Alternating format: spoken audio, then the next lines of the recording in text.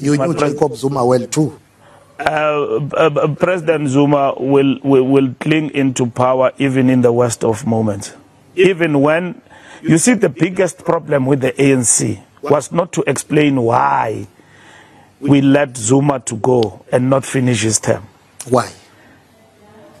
In 2 weeks from when he was still president, he was going to be arrested by the NPA, which Abrams, the public prosecutor then, went to Zuma and told him that in 2 weeks' time the case will be reinstated.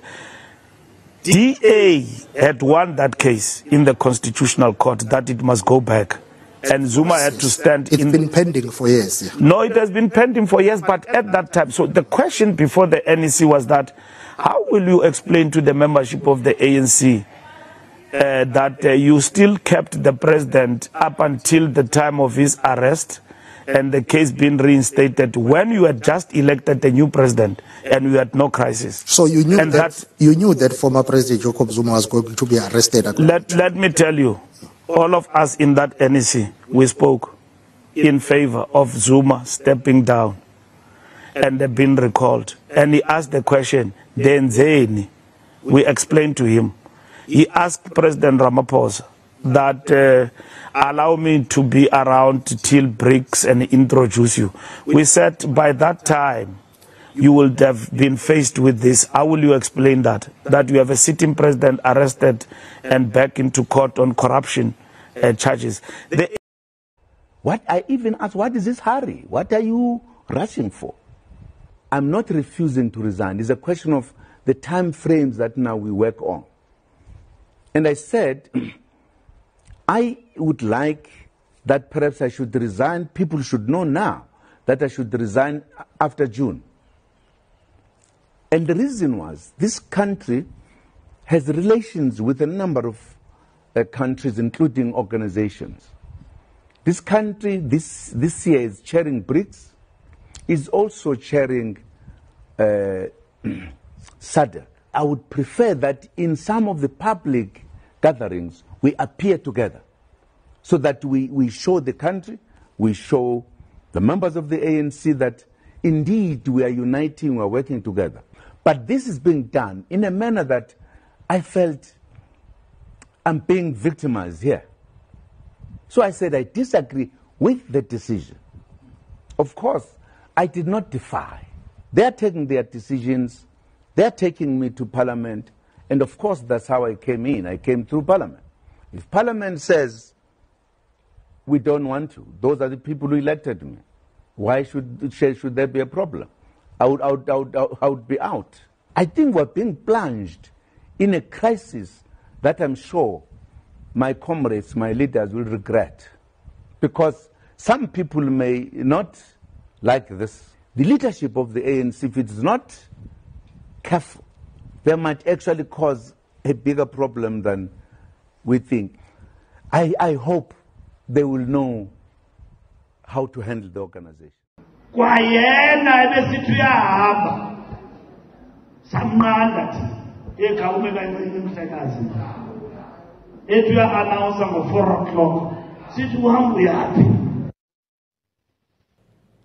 Guys, the president has resigned.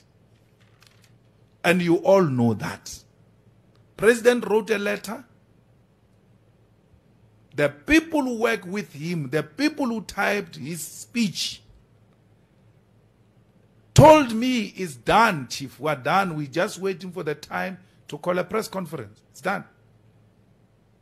Until a faction went to persuade him the same day not to resign.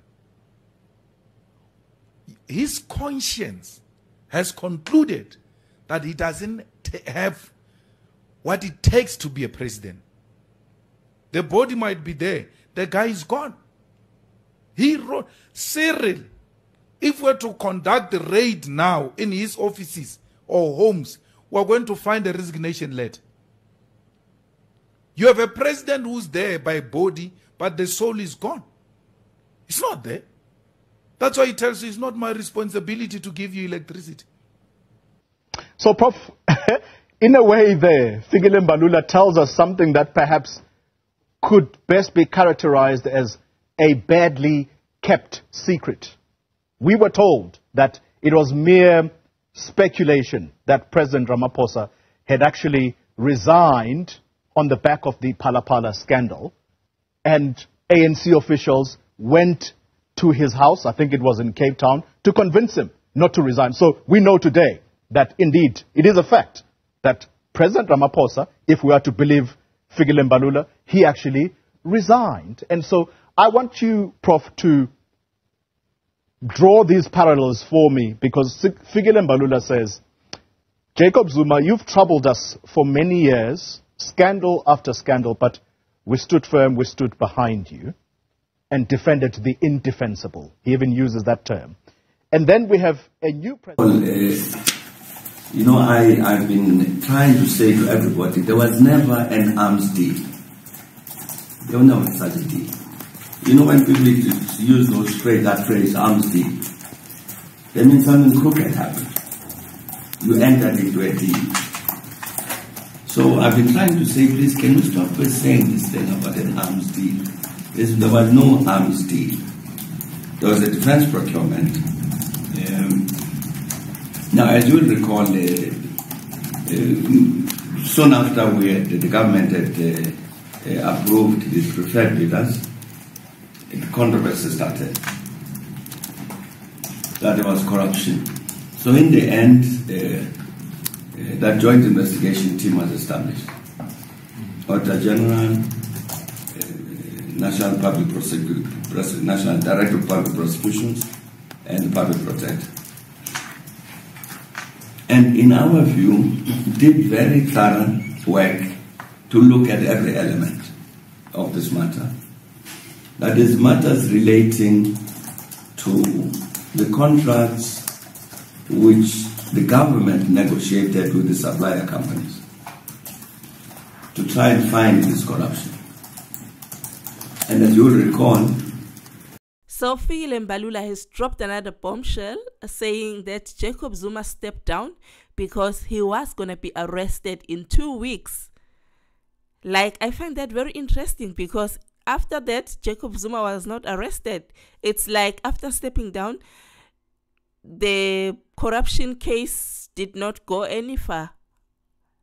So they were using that as a threat to get him to step down.